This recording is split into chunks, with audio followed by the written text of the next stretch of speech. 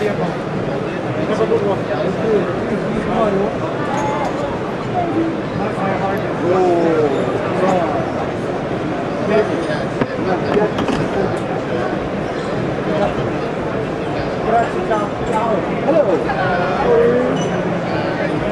I pull the lever, the heating starts.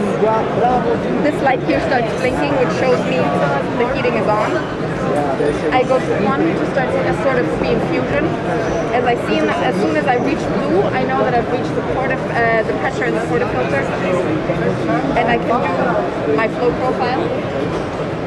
Depending on the coffee, obviously, I can decide what I want my flow profile to be.